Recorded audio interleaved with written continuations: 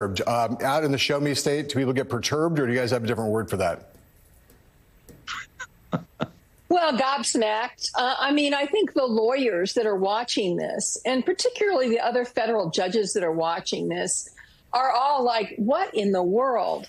This woman has a serious case of robitis, and robitis is a disease that inflicts a federal judge. Once they get the lifetime appointment, they forget that they are accountable to anyone, and even not accountable to the people who appear in front of them, the lawyers who appear in front of them.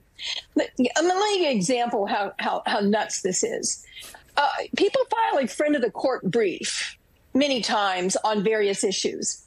Typically, they are only looked at and potentially maybe argued at the appellate level. This woman, on an issue that has been litigated over and over again about the constitutionality of a special counsel, she's letting people who filed briefs come in and argue in front of her like she's a Supreme Court judge or something. It's just beyond weird. No question, it looks like she's in the tank. It may turn out that she's not, but the appearance of impropriety here, not just with her timing, her failure to act, but the rulings she's made. And as Andrew says, when you get reversed twice by a really conservative appellate court, you start paying attention, because no judge likes being reversed, even one who doesn't know what she's doing.